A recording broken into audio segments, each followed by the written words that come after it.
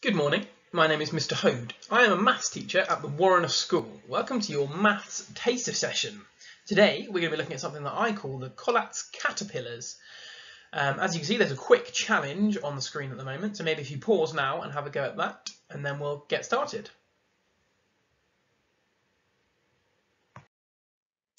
So, let's get started.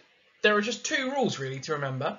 What we're going to do is we're going to start with a number, and then what we're going to do is decide, is the number even or odd? So is the number divisible by 2 or not? So if it's divisible by 2, what you have to do is divide that number by 2 or halve it.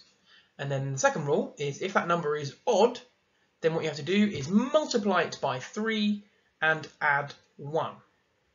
So those are the two rules. Don't worry, we're going to do a couple of examples first and I'll show you what I mean. So let's do an example. So we start with our caterpillar head. So I said we were making caterpillars, and we are. So we start with our caterpillar head and we're going to put a number in there. We're going to start with 3, just to see what happens. So we're going to start with 3 and we're going to check, is that number even or odd? 3 is an odd number because you can't divide it by 2. It's not in the 2 times table. So we're going to multiply it by 3 because this is the rule, because it's odd. We're going to multiply by 3 and add 1. So 3 times 3 is 10. Sorry, 3 times 3 is 9, plus 1 is 10. So I'm going to put a 10 in the next part of the caterpillar. Now 10, is that even or odd? 10 is in the 2 times table, so we can divide it by 2. So it must be even. So all we're going to do is divide it by 2 and draw the next part of the caterpillar, which is going to be 5, because 10 divided by 2 is 5. Now we've got 5. Is that even or is that odd? 5 is an odd number, so we're going to follow the rules. We're going to multiply by 3 and add 1. So 5 times 3 is 15, plus 1 is going to give us 16. Excellent. Now we've got 16. Is 16 even or odd? Well, it's even, so we're going to follow the rule and we're going to divide by 2, which is going to give us 8. And then what we're going to do is we are going to check again, is it even or odd? It's even, so we're going to divide by 2 again and we're going to get 4. 4 is even as well, so we're going to get 2. And then 2 is even and we're going to get 1. Now, at this point, we need to stop and see if you can work out why. I'll give you 10 seconds. Have a think. Why do we have to stop at 1? What would happen if we continued?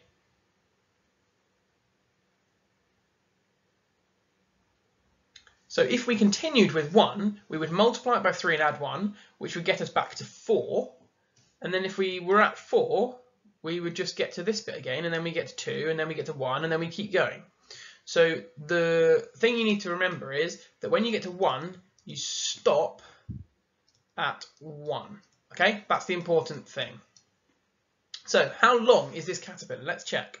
1, 2, 3, 4, 5, 6, 7, 8. Okay, so when you start with 3, you get a length of 8. So let's make a note of that. Start at 3 gives a length of 8. Excellent. Right, let's try another example.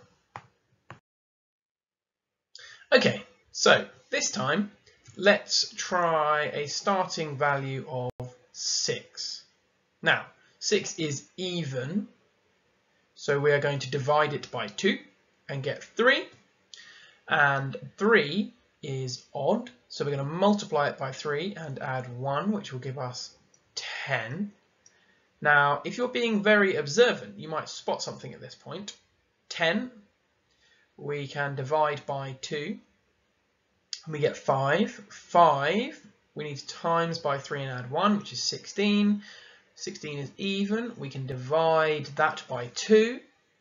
8 is even, so we can divide that by 2. 4 is even, so we can divide that by 2.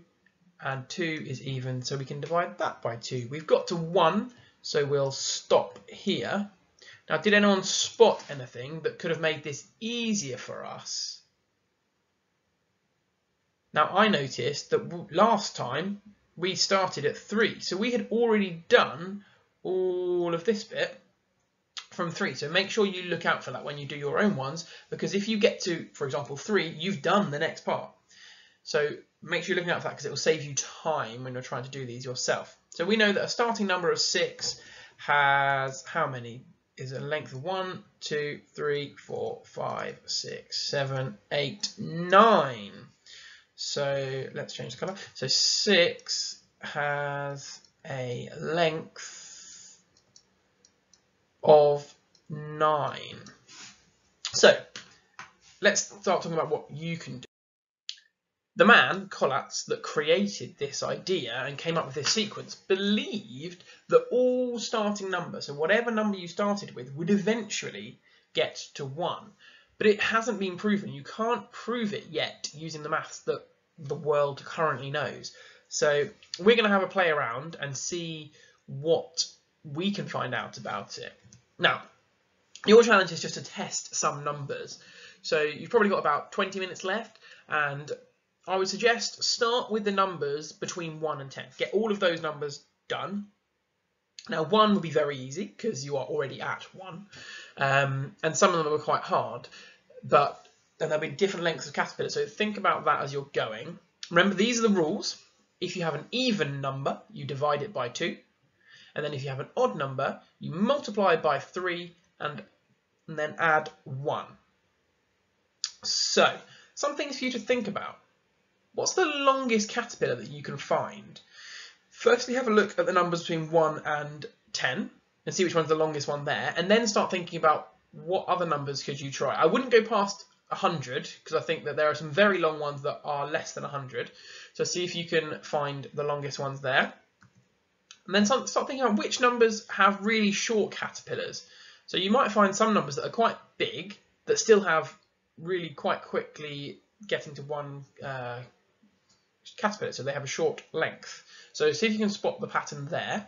And then, does a higher starting number necessarily mean a longer caterpillar? So those are a few questions for you to think about, but by all means come up with some other questions to answer and investigate those. I'd be really interested to see any kind of ideas that you've got in September. Come and find me. I'll be around, and I would love to see your work and see if you can find the longest one.